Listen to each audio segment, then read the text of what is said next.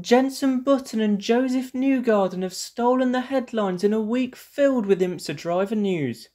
Just as I went to press record, Porsche Penske Motorsport announced that Indy 500 winner Newgarden will make his GTP debut with the team at PETIT Le Mans this October.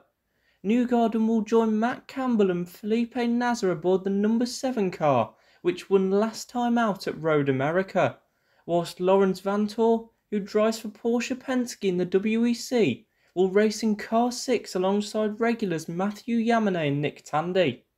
PETIT Le Mans is the perfect place for Newgarden to make his GTP debut. The 10-hour race offers him plenty of track time, and I have no doubts that he will be on the pace. But if he isn't, it isn't the worst race to have an off-the-pace driver. Also, with over 50 cars expected on such a short circuit, he'll get lots of chances to work on those traffic skills which set top prototype drivers apart. I have no doubts that if things go well, we'll see Newgarden again in a Porsche 963 at some point next year. Button was announced as the third driver for JDC Miller Motorsports at PETIT Le Mans, with the 2009 world champion joining Mike Rockenfeller and Tijmen van der Helm in their number 5 Porsche 96 GT3.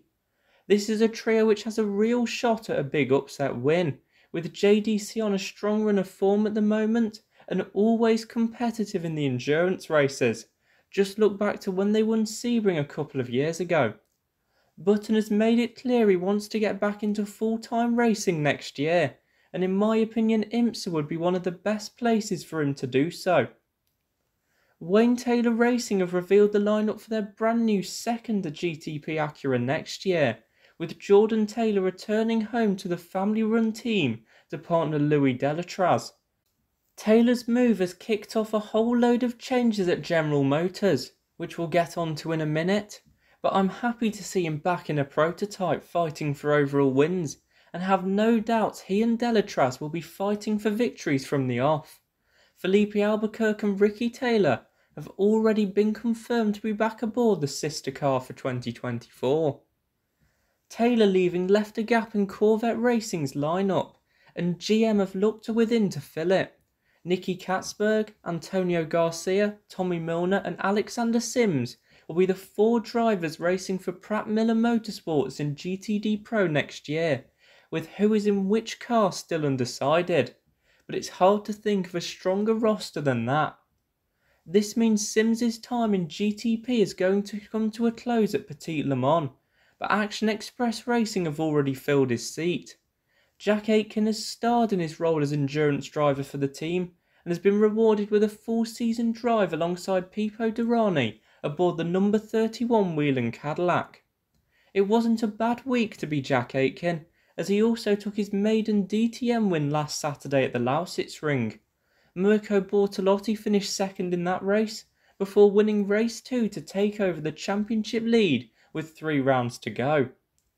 Over in Japan, GT World Challenge Asia hosted their first ever GT4 only races, and it was heartbreak for BMW M Team Stud as they ran out of fuel with just 100 metres to go. But better luck, mind, than George Kurtz, who was taken out from the race lead in GT World Challenge America after this unfortunate incident.